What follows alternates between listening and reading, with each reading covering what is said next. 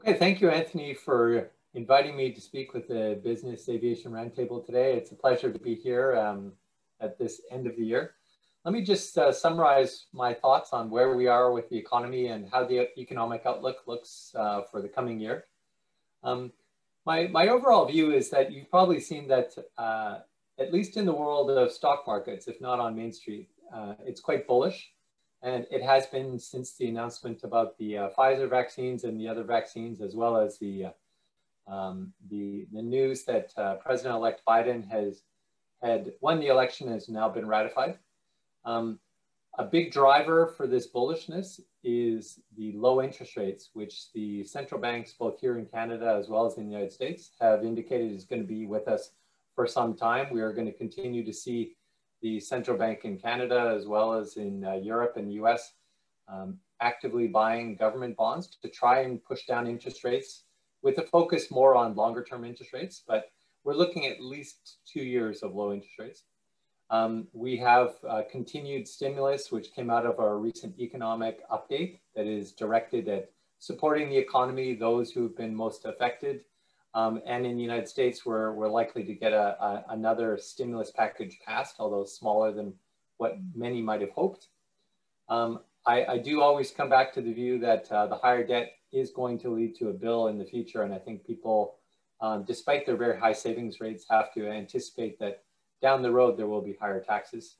But having said that, the economic outlook is much brighter for 2021, and people are seeing a very strong rebound, particularly in the United States, a little weaker in Canada, but also globally. This is a global phenomenon. And from a financial markets point of view, it means that people are moving out of the safety of the United States and moving into other opportunities to earn higher returns or higher yield, as we say. We call it the search for yield.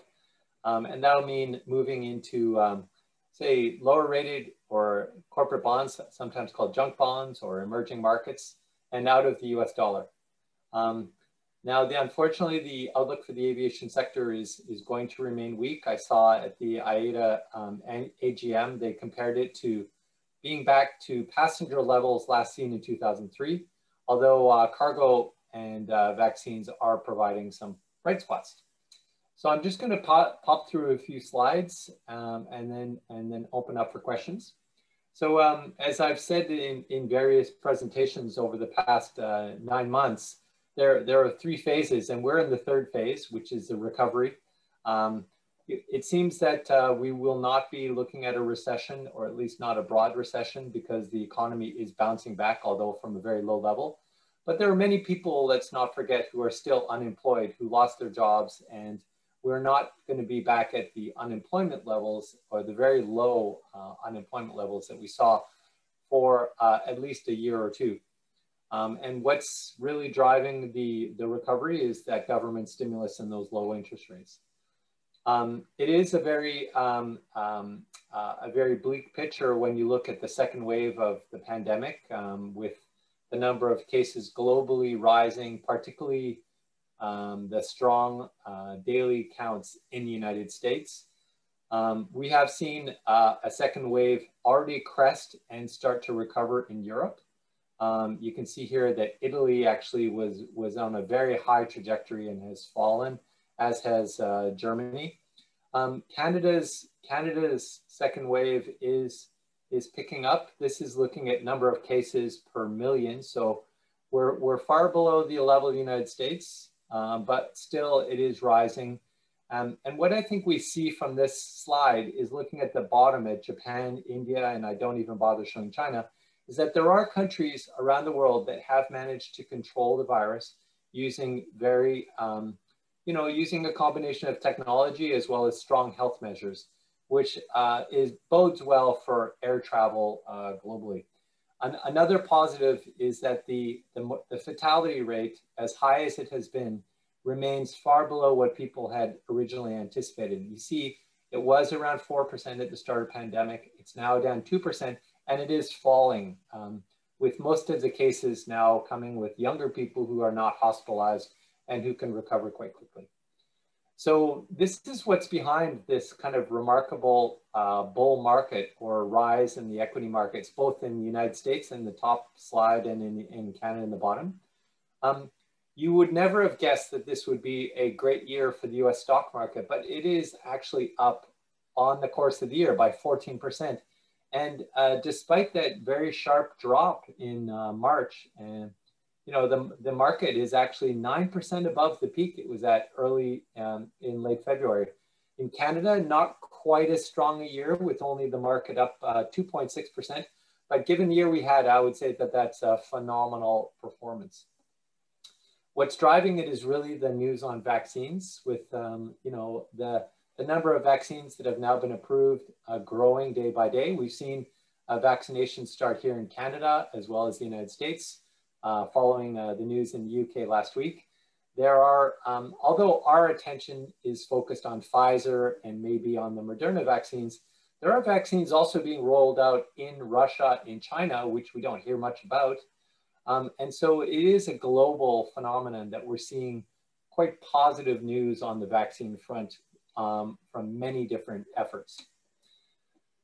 When it comes more to factors that would affect the aviation industry directly. At the top, I have oil prices. Oil prices having plummeted early in the pandemic through a kind of a technical factor that led to that kind of temporary negative spike in interest rates.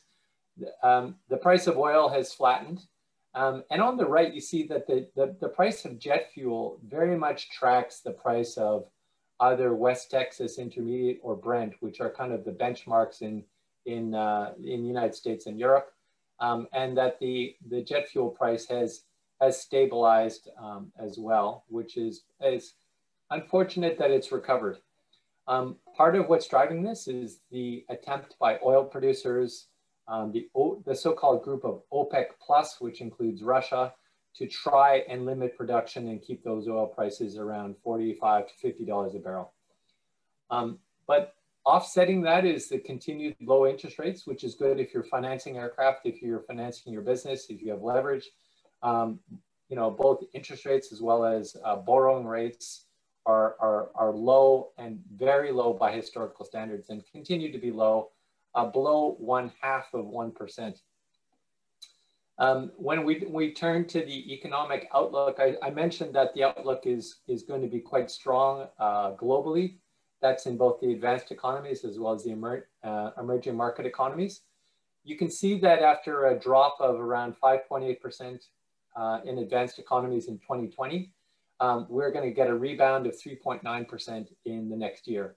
This drop is actually lower than what was originally anticipated in the April to June kind of period. So the bottom has not been as low and the recovery is happening quicker. And there is quite a bit going on in China and emerging markets as well. They're rebounding very strongly. Now, you may have participated in AIDA's 76th AGM, where you got a kind of an overview of your industry. Obviously, passenger travel is still at around 10% of its levels, despite Thanksgiving and Christmas, with really the only bright spot being cargo and transportation of vaccines, as well as all the shipping and of not only PPE, but also like just e-commerce that's going on. You know, the AIDA's website does have some sort of dire statistics here shown in red for what's happening to the industry. And it's these losses that I think are really facing, which are bringing us to now the final point, which is how are policymakers, how is our government addressing the needs of this industry? In the fall economic update, there was no good news for major airlines, although there was more positive news for smaller regional airlines as well as maybe fixed base operators. But it is nowhere near as much support as the industry needs. And I think that part of the problem is this tussle or this tug of war with consumers who are demanding to be refunded for flights that were canceled. And once this can be put aside, hopefully with like the new protocols that we're seeing, such as have been introduced in Alberta, where you can be tested upon arrival in the airport, we're going to see a kind of a return of passenger traffic to match the recovery in cargo volumes. So let's cross our fingers and hope for a brighter 2021, and let's put 2020 in our rearview mirror, as it were. I agree, Mike. Well, listen, we really appreciate you taking the time to provide that outlook. And maybe I want to expand a couple things that pulled for me, especially the comment about higher debt equaling taxes. I agree, and that's something that we certainly want to watch out for. And it kind of goes to a theme when you talked about stimulus packages and that last slide about government policy and supporting aviation. In your view, even though we've spent the dollars that we have as a country, what are your thoughts then on recognizing the air industry support? Is there a view you could share with respect to how the globe has, other countries across the globe have supported their air industry? Any view that Yeah, I would, you know, Anthony, it's interesting because we can learn a lot by looking at what's happening in Europe. And in Europe, we obviously saw national carriers receiving support. Some would call them bailouts. With first Air Canada, KLM, sorry, Air France, KLM, and then with Lufthansa. And I think this is a recognition that national carriers are an essential service and need to be preserved. In Canada, we haven't seen that. Obviously, we had the acquisition of WestJet, which happened as the pandemic was unrolling. So that may have clouded the picture a little bit with that new ownership. But you know, we're now seeing the cutback of regional routes, which are vital lines of transportation and connection with remote communities. I think that the government is going to be recognizing that they need to support services to remote parts of the country. Major cities, of course, are always going to be hubs, and I think to the extent that we can get these vaccination protocols into place in the airports, I think people will become more comfortable and start to travel again, which is going to help. But to get through this trough, this kind of valley of death, this loss of cash or this cash burn, I think the government is going to have to step in to support the industry more. And I hope that they will. No, I appreciate that perspective. In fact, later this afternoon, we've got a PHAC senior leadership. Bridget, she's the VP there. And one of the topics is certainly related to testing because, you know, one of the things we face as issues, of course, is getting across just our own country is difficult because we've got quarantine requirements and we don't have effective testing programs in place. So this limits both the airline side and then also us with business aviation, our ability to get around just our own country, never mind the globe. That's right. I mean, this provincial federal kind of tussle should be put aside. We should have kind of a national system that's implemented at airports across the country, irrespective of where they're located, so that people get accustomed to the new regime. I mean, you remember when the Nexus was introduced and you know, digital ID and passports. No, now that we would expect this to be a kind of a federal jurisdiction. And we hope that, you know, vaccinations as well as having a vaccination passport, hopefully digitally. I mean, I'm hoping that we're not going to have pieces of paper, that it's going to be on our phones. And it will be, you know, a registry where we can just scan a QR code or, and to show that we've been vaccinated and that we're safe to travel. I agree. You know, it's funny. We've been asking those same questions. In particular, how does the government view quarantine when we'll have passengers and crew members entering the country already being able to demonstrate they have in fact have the virus, or rather the vaccine has already been administered. So that'll be an interesting question to see how it develops. Yeah, and we've seen you know, countries like Hong Kong, for example, have really got they figured out how to do this. You know, when you arrive at their airport, you're tested, you receive. Obviously, there's questions in North America about privacy, but I think we have to agree that when it comes to public safety, being willing to have our names into a a system that's maybe only visible to health authorities and to border officials, but being able to track us and keep track of our health in order to benefit other citizens, other travelers is, I think, been shown in other countries to be a big plus. Perfect. Well, shifting gears a bit, I wanted to bring you on and ask a couple questions. I know that you, in your work, have been very focused on fintech, Canada, Yeah. modern. Yes, that's my other hat. I'll put on my jester hat if we're going to talk about fintech topics. You might need the jester hat for where we're going to go. So, in particular, I want to ask the story about cryptocurrency, Bitcoin, Ethereum. Yes. There's a lot out there, but your view, the economy, is this cryptocurrency? Is it a store of value? Will it replace gold? Where do you see coins, altcoins, cryptocurrency, however you want to frame that? Where do you see that fitting in, whether it's within Canada or across the globe, as our operators look to entertain new business, let's say?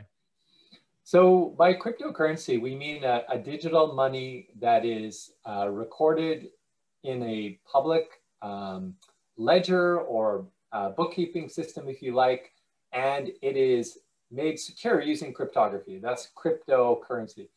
This, it obviously started with Bitcoin. We've seen the launch of many other copycat coins, if you like.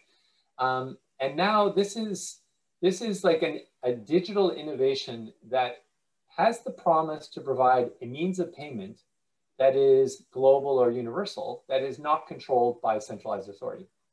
So we've now seen like that PayPal, some of the credit card companies are starting to accept Bitcoin as well as other forms of cryptocurrencies. And central banks and governments are responding by looking into digital versions of their own currency. So they call it central bank digital currencies. All that means is that we may have an electronic version of the Canadian dollar, the US may have an electronic version of the US dollar. And I think that what it means is that people are going to be able to pay much more easily. We're not going to be using cash. And the fact that we have competition from outside of the public sector from these independent cryptocurrencies has been positive one for pushing forward innovation. Now, the original coin, Bitcoin, has, as it's moved, one Bitcoin is now over $20,000, a level it hadn't reached since December of 2017. It may not be practical for you to be using Bitcoin to pay for your airfare. However, there are alternatives such as Bitcoin Cash, other cryptocurrencies that maybe fixed base operators and others should consider looking into the technology that would be required to accept this as a means of payment. And maybe it's through PayPal, maybe it's through third-party payment providers. But I think you're going to see people wanting to use these cryptocurrencies alongside digital versions of our traditional money. Oh, it's whether it's a store of value, however, it has been extremely volatile. Mm-hmm. It is, some of these cryptocurrencies do not have anything backing them. So it's not like gold. It is not like real estate. It is not something physical and tangible that you own. Some of these currencies, you have to be very cautious. You have to understand why they were created and what we call their use case. Mm-hmm. Some of them are like a subway token that will get you a service. You buy it and you use it to acquire the service. Others are simply a speculative instrument. Oh, everybody was getting into and issuing coins. I mean, I've seen everything from acquiring virtual landscapes so that you can claim this domain of like an online VR environment that you acquire the land, the property.